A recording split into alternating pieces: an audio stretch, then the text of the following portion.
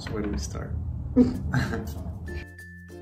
So in 2017, we decided we were ready to adopt another cat. We already had Juliette, who was about 7 or 8 at the time, and she'd never lived with any other cats before. We just didn't know how that would go down, or if it would be a welcome addition or not.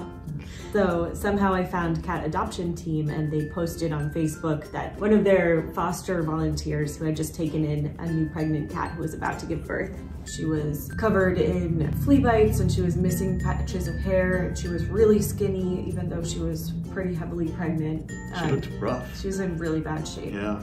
And Shelby was posting pretty frequently and giving updates. How's Licorice doing? How's she adjusting?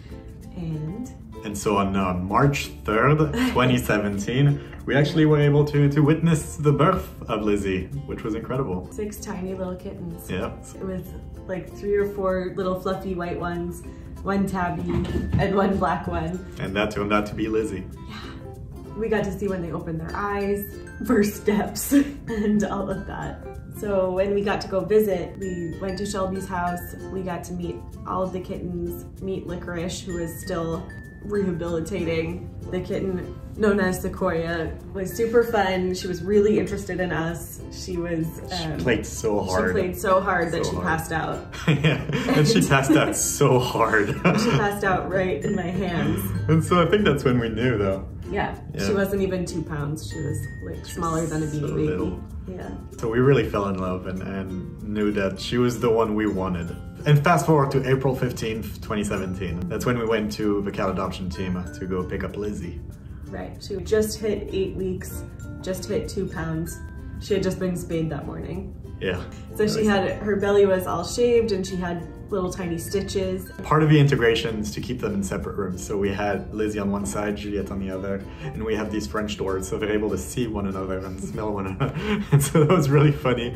We have a really good photo right here of Juliette looking at Lizzy for the first time. Like, what is this? Not sold. No. Immediately. No, and it took a little bit of time to, maybe a few weeks for her to adjust. She used to hiss a lot, and Lizzy was mostly just confused, but still wanted to play.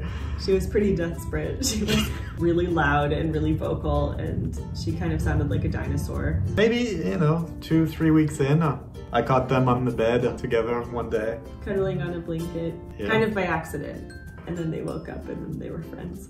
Yeah, yeah, and they became inseparable. They're completely in love with each other. They spend every day taking baths and cuddling and playing and wrestling, so. It really worked out. Yeah, everybody wins.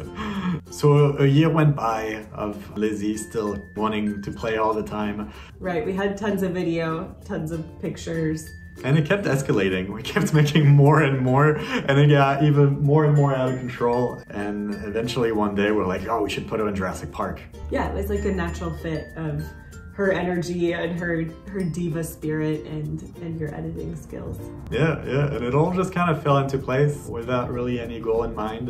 And before we knew it, she turned into the online sensation that she is, OwlKitty. We have a picture of her that was just so funny because just the way her face is and the way her body is shaped. She's got big eyes on a little head with a little nose and mouth, and then like a lovely pear-shaped body. And just at a certain angle, she totally looks like an owl. And our whole operation, it's very small scale, it's very homemade. It's just us. It's just us here in our apartment with a green screen, just a green sheet that we hang up. And I think that's something that people find really surprising, is just how basic the whole setup is. And also Lizzy being completely black helps a lot with the technical side, so I can remove her from the green really easily. So before we knew it, she had fans all over the world. We kind of saw this as an opportunity to really spread that message of adopt, don't shop. A lot of people often ask us what breed Lizzy is, and we don't really have an answer to that. So we usually say she's a shelter kitty, and it's really the best breed. Yeah, we just want to make it really clear that any cat can be a star, and also to reduce the stigma for black cats, because they definitely still have a harder time being adopted from shelters. And one of the most amazing things, her mom, who was named Licorice, got adopted into a really happy home, and now her name is Pepper. And just to see the change in her, she's like a completely different animal. And it's been a real transformation. It's incredible to see because they look so much alike. We encourage everyone to check out your local animal adoption center. There's a lot of ways you can get involved, so just reach out to them and see how you can help. Thank you so much for watching. We're gonna get out there and make more great videos. Bye, Lizzy.